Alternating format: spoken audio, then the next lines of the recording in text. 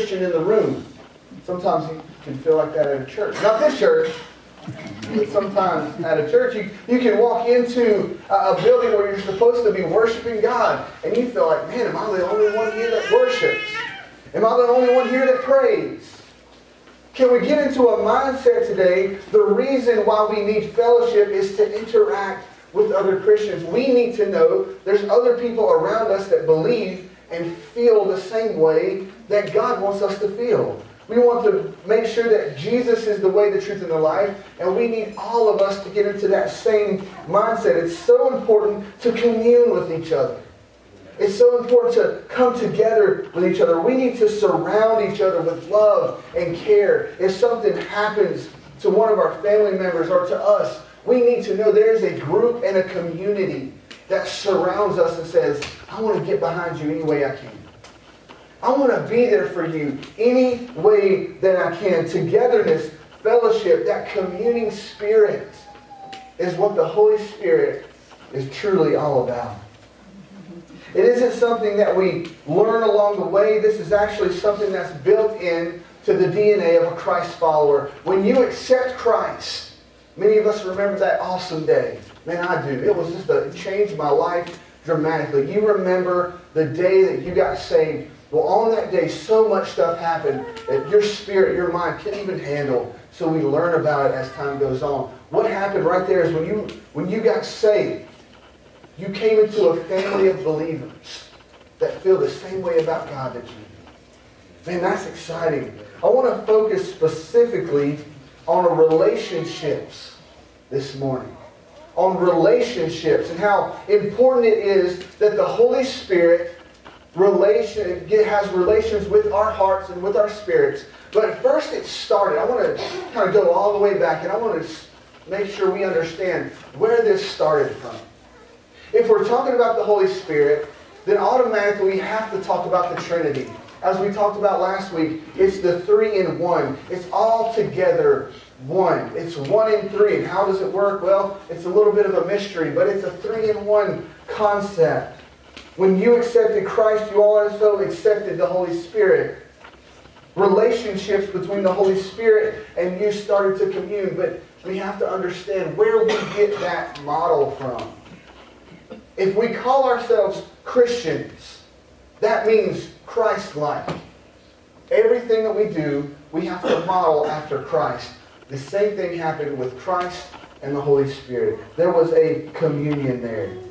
Our relationships together reflect the relationship that Jesus had with the Holy Spirit, and that's what we're going to focus on today. In my years as a Christian, I've heard this statement multiple times. And maybe you've heard this too. What is spiritual is also physical. And what is physical is spiritual. Well, what does that mean exactly? It means what's happening in the spiritual realm around us reflects and affects the physical realm around us. If there's battle in the spiritual realm, then there's battle inside yourself. There's battle physical. There's a spiritual battle going on. It's my job and it's my duty today to talk about the relationships that Jesus Christ had with the Holy Spirit and how we can reflect that in our own lives. Is that okay with you guys today? Man, I hope so, because that's what we're doing. That fellowship, we're going to discuss that fellowship. Remember last week when I quoted the Apostle Paul, and he said, God is love, Jesus is grace, and the Holy Spirit is the fellowship side. That fellowship is what we're going to discuss today. If you have your Bibles, please turn with me to Galatians chapter 4, verse 4. Galatians 4:4. If this series had a subtitle, it would be The Holy Spirit and Jesus. The Holy Spirit and Jesus. As we're turning there, I want to make a special point that there are many times in the Old Testament where the Holy Spirit was referred to as the Spirit of the Lord. Anybody ever read that before? As you read along, you come across and it says the Spirit of the Lord or the Spirit of God. This connection changes when we hit the New Testament. When we hit the New Testament and we learn about Jesus, it becomes the Spirit of Christ. When Christ died and He was resurrected, we're going to get to a lot of that today. when he was resurrected and all of a sudden he went up to heaven to sit at the right hand of the Father. We are blessed with the Holy Spirit that he gave us, but it is known as the Spirit of Christ. And we see this intimate relationship between Jesus and the Holy Spirit and the correlation here in Galatians. And it says this, "But when the right time came, God sent his Son, born of a woman, subject to law. God sent him to buy freedom for us who were slaves to the law, so that he could adopt us as his very own children. And because we are his children, God has sent the Spirit of his Son into our hearts." Highlight that if you can. "Prompting us to call out, 'Abba, Father.' Now you are no longer a slave, but God's own child. And since you are his child, God has made you his heir." What a powerful part of Scripture. It deals with who we are directly.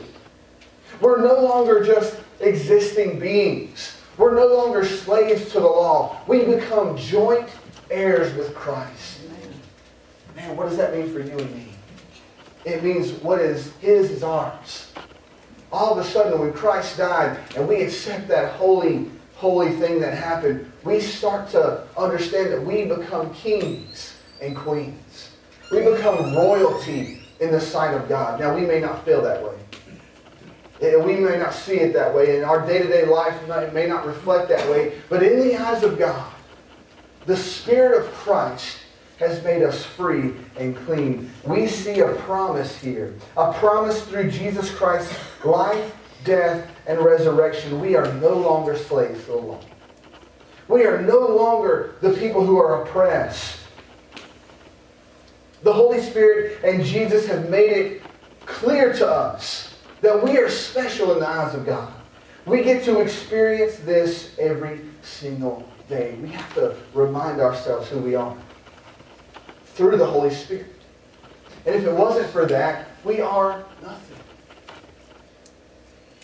That's where the celebration of fellowship comes in. We can know and experience the Holy Spirit through Jesus' resurrection. We can know and experience the Holy Spirit through communion like this, and somebody shaking a hand and hugging a neck, somebody saying, "Hey, I'm praying for you," somebody picking up the phone and calling and saying, "I'm thinking about you. I know you're going through a rough time, but I was checked and the Holy Spirit told me I should call you. Is everything okay?" Sometimes we miss out on that opportunity. We call ourselves too busy, and we get wrapped up in our own life. When we start thinking about somebody, we simply stop there. The push of the Holy Spirit says, pick up the phone, write the letter, type the email, send the text. Do something to say, "Hey, look, the Holy Spirit is checking me about you." Are we doing that today? We see this perfected in the life of Christ. Remember, he's our example for everything. He's our example for everything in existence. I want to show you this morning that we only have one point today, and that's the life of Christ. The relationship between the Holy Spirit and Christ is so important. And we have to see that and understand that the life of Christ is our example today. We see it in his birth, in his baptism, in his struggles in life, in his miracles, in his ministry, everything. We see that relationship so close. And we think to ourselves, why don't we have the relationship with the Holy Spirit like Christ did? Well, it was Christ.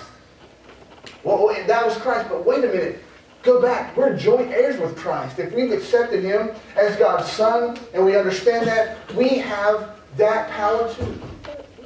We have the power to light up our life. We have the power to flip the switch.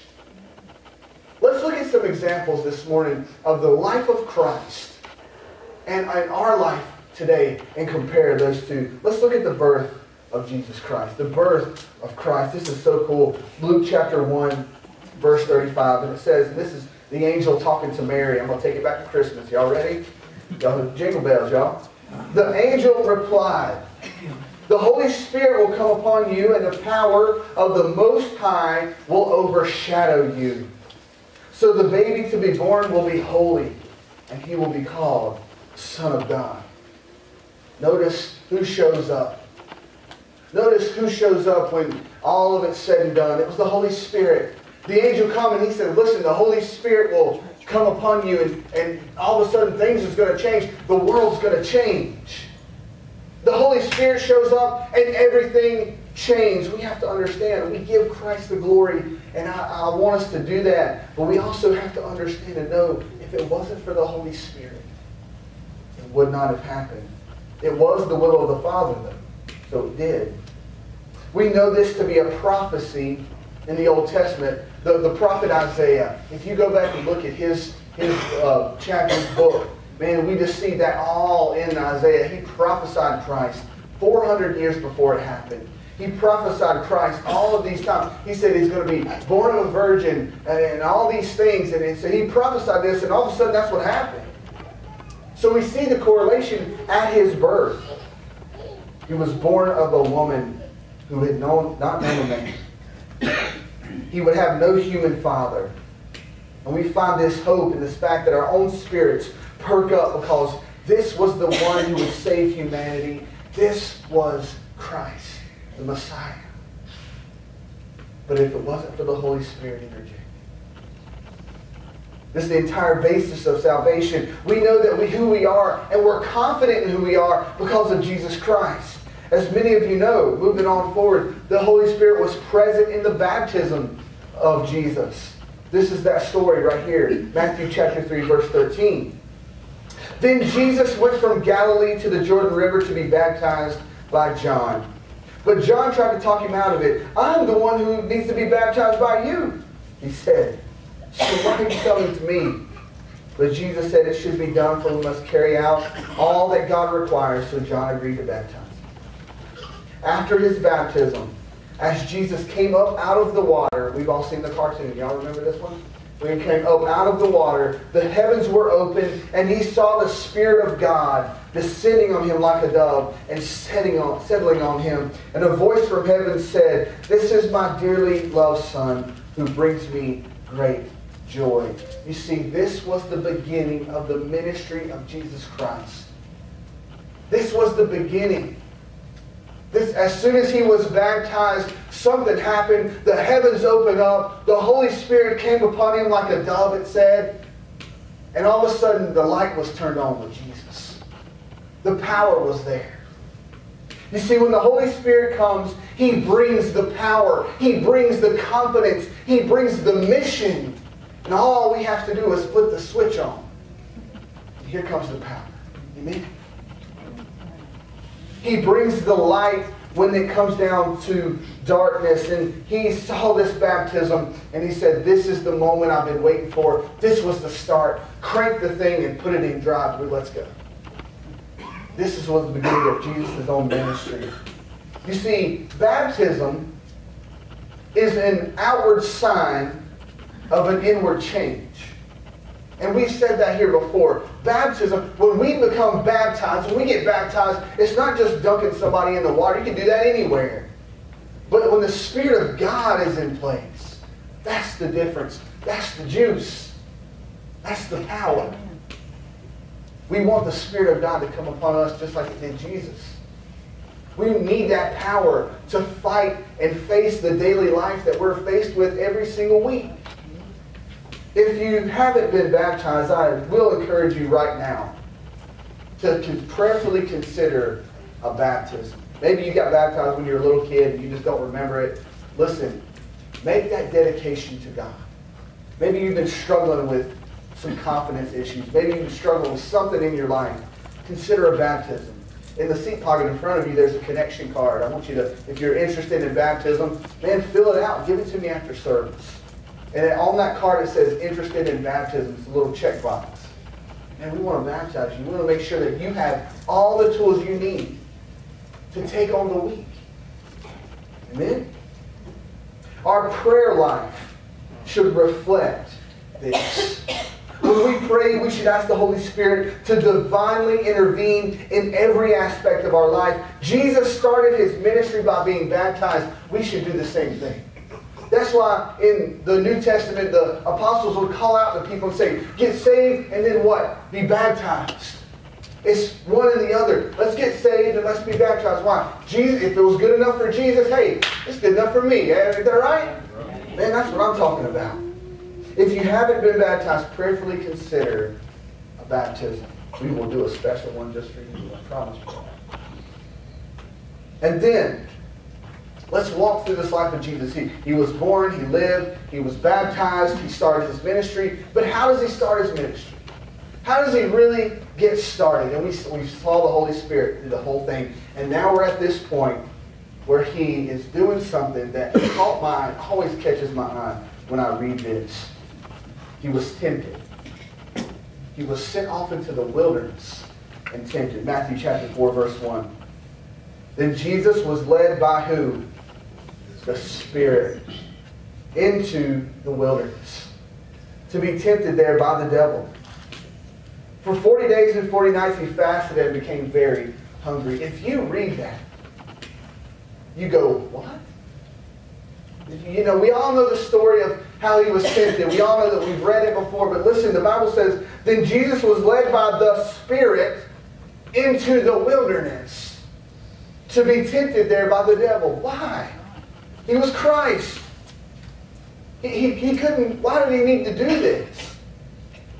Why would the Holy Spirit lead Jesus, the Messiah, the one born of a virgin, all these things, into the wilderness, and he got hungry and he got thirsty and all these things? I've come to the conclusion that if there's anything to highlight or underline, I like to make notes.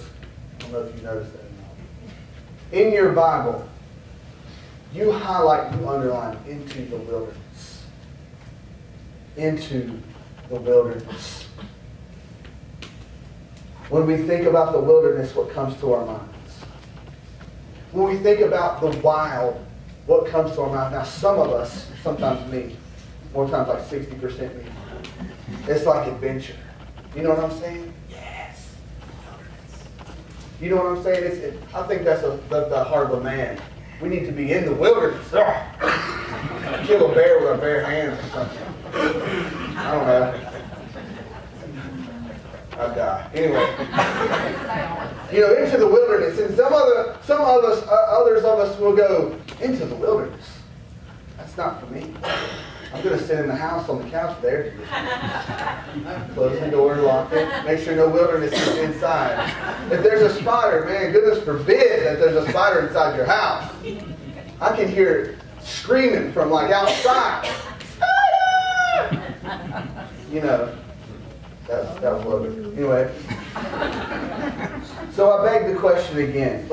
There's so many things we think about into the wilderness. Let's think about this question again. Why would the Spirit of Christ, why would the Spirit of God lead Jesus into the wild? Here's the short answer with a deep, deep meaning. You can't lead anyone where you haven't already been. Amen. You can never lead anyone where you haven't already been. Christ was tempted. Remember our first scripture where it says he was subject to the law. He was 100% man, 100% God. He was all these things. And he could not lead us to say no to temptation if he himself hadn't already been into the wilderness. How many people have been into the wilderness today? You understand and know that in the wilderness, there's one common denominator in the wilderness, and that's the unknown. Whether you're excited about the wilderness or you're scared of the wilderness, the one thing you have to understand and know, it's unknown. You have no clue what's ahead of you. But through Christ, if the Spirit of God had not led him into the wilderness, then he would have not resisted the temptations. He's God. He can do it. He does it. We understand that that's Jesus. That's who he is. But he wouldn't be our example if he failed. We go through certain situations of uncertainty, unknown, and we find that in the wilderness. I believe we live in the wilderness. Amen. Spiritually, that's where we are. And he leads us and he guides us. You see, the Holy Spirit not only led Christ into the wilderness, but he led him through the wilderness. Amen. He'll do the same for you. He's always there. This is what we can take from this relationship shared in the wilderness. That when the wilderness, you see you have hard times, we can call upon the Spirit and He can remind us of scriptures that we need. That's exactly what Jesus did. How did He defeat Satan? He quoted the Word of God. He says, the Word of God says. The Word of God said. Each time the Word of God says. Now, get away from me. You want to know what to pray when you're in the wilderness? You know how the Spirit leads you into the wilderness? You need to read the guide through the wilderness. Amen. Jesus not only survived it, He thrived in it. Are we thriving in the wilderness? Are we moving forward in the right direction? Jesus left the wilderness. He went to full-time ministry. He called all His disciples. He did many miracles. He spent 3.5 years in this world. He died for our sins. Listen to the Apostle Peter's words about this. Acts chapter 10. And you know that God anointed Jesus of Nazareth with the Holy Spirit and with power. Then Jesus went around doing good and healing all who were oppressed by the devil, for God was with Him. Peter, at this point in his life, recognized that through the Holy Spirit, that's where the power came from. That's where the push came from. That's where the lights came on at. Was the Holy Spirit. And it wasn't until after Jesus left that He received Himself. It wasn't until after Jesus left they were all gathered around in that upper room, Acts chapter 2, check it out. But listen, He was there, all the rest of them were there, and then the Holy Spirit came and gave them power. And then all of a sudden, Peter starts doing something he's never done before, and that's preaching the gospel of Jesus Christ. It said 3,000 people became saved that day. We have to understand and know that it's called lighted up for a reason. We have to flip that switch on that God gives us. We have to flip on the power of where it comes from. We see the Holy Spirit's presence in the death and the resurrection of Christ. Remember, we're just walking through His life really quick for like 30 minutes on a Sunday morning. This by no means give justice to what really happened. The Holy Spirit's presence in the death and the resurrection. Hebrews chapter 9, verse 14. Just think how much more blood of Christ will purify our consciences from sinful deeds so that we can worship the living God. For by the power of the eternal Spirit, Christ offered Himself to God as a perfect sacrifice for our sins. This is what the Holy Spirit led Jesus to do. He was unblemished, but yet He died for our sins. He gave Himself, a person without sin, in a world undeserving of salvation. It's exactly what He's done. And the Holy Spirit and Jesus accomplished this through His ministry here on earth. When He was resurrected, we see that power too. 1 Peter chapter 3, verse 18. Christ suffered for our sins once for all time. He never sinned, but He died for sinners to bring you safely home to God. He suffered physical death, and He was raised to life where? In the Spirit. We come back to this one certain point in time. We come back to this point that the Holy Spirit is the power. The Holy Spirit is the guide. He's the comforter. He is everything. And we don't give Him justice.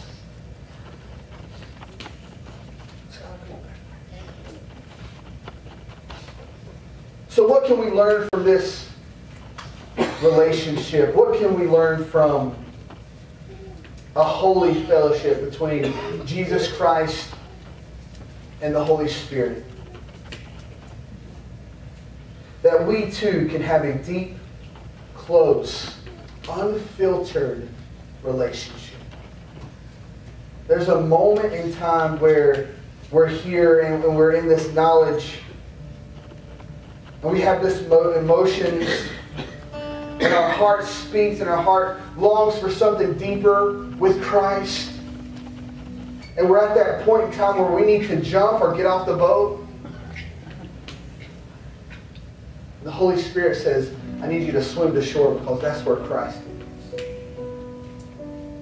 I need you to get to where Christ is. I need you to get closer to Him because if we can have fellowship, you're unstoppable. Amen? Stay. I want to invite our prayer team to come down right now. Because here's what I believe. I believe there's people here that need a closer relationship with the Holy Spirit. I want to say again, a closer relationship with the Holy Spirit. You've accepted Christ and you're walking your way. But a closer relationship with the Holy Spirit, what does that mean for you and me? It means discernment. The power to see and do the right thing in the Spirit of God. It means courage. It means to get out and do what you're supposed to be doing all along. And that fear has no part of your life whatsoever. Because fear and the Holy Spirit, they don't get along too well. Fear and the Holy Spirit, they see each other in different ways, in different lights. There we are. See, there he is. Not going that way anymore. Fear is the anti-spirit. You need a deeper relationship with Christ. You need a deeper relationship with the Holy Spirit. Or you just need somebody to pray with you. We're all ready to pray.